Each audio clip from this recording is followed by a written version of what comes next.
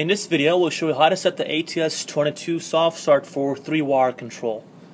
Now, 3-wire control basically means that you are using momentary push buttons, and in 3-wire you have LI1 and LI2 terminals that will be utilized, where your LI1 is your stop terminal and LI2 is your start pulse terminal. And as always with 3-wire, your LI1 is a normally closed stop and an LI2 is a normally open push button momentary start. From the factory, this is always programmed as 2-wire, not 3. So if you want to change that, from the main screen, you want to go ahead and arrow down into the I/O menu. Looks like a 1-0. Enter.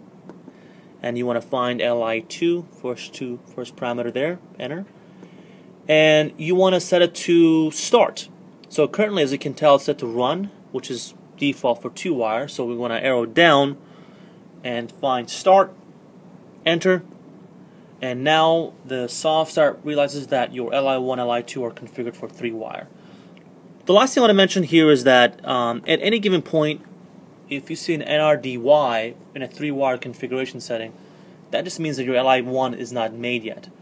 Or you also could mean that you have no 3-phase power, but in most cases that just means that your LI1 is not getting any control power. And of course that means your stop is open. And this concludes how to program your 22 soft start for 3-wire control.